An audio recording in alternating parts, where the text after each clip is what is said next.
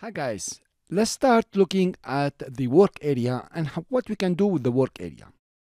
Let's create a new composition. Here all times is 14 seconds. I click on it and drag it to create new composition. So this video is very long. For example, I'm doing an intro for my YouTube channel, but actually I don't want the whole video. I just want, let's say, 5 seconds, and I know the 5 seconds I want to start them at 3, okay, just from here, and then end them at 8. Okay, I hope my count is right. And I want these 5 seconds to be the whole length of my composition. How do I do that? Let's come over here to 3 seconds. Then you notice here you have work area start and work area end. Work area to start and end define the work area you are in. It's very useful sometimes when you are working on long videos that have a lot of effect to restrict the work area for a certain portion you're working on. In our case here, we want to trim this composition or to crop it to 5 seconds from 3 to 8. So the best way to do it is to drag the work area start to the timeline indicator. And of course you can press shift, okay, to snap it. But there is another shortcut that's very useful. You press B, okay, for beginning. And then you come to 8 seconds. Let's write 8 seconds here to be precise. And you press N. We have seen the N before.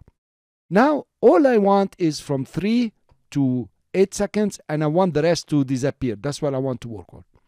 To trim this composition, you just right-click on the work area. So this is the work area line here. You right-click and you say, Trim Comp to Work Area. Here you are. Now, the work area has become 5 seconds. That's true. But it's starting from 3 seconds, and it's ending at 8 seconds. Not exactly what I want. I want to start from 0 and end at 5.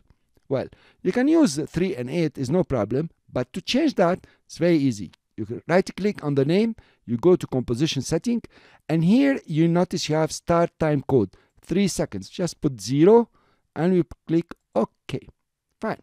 Now we have it starting at 0 and ending at 5 seconds. Not very true. Let's right-click, go to composition setting, and actually the duration is 5 seconds and 1 frame.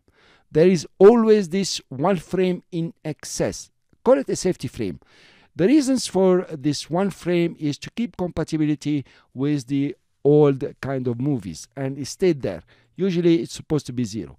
Nevertheless, it doesn't bother me. It's okay. You can leave it there. 5 seconds and 0.1 frame is the same, or you can change it to 5 seconds. Now, if you come back to the work area and try to right-click, it's not working anymore. Why? Because the work area is as long as the composition and there is nothing to do. If you right-click, there is no trim, extract, or lift. Cool, guys? So, trim comp to work area using the 2 shortcuts, B for beginning and N for end, and then trim comp to work area to reduce your composition to the work area. Thank you very much for listening. I'll see you in the next lecture.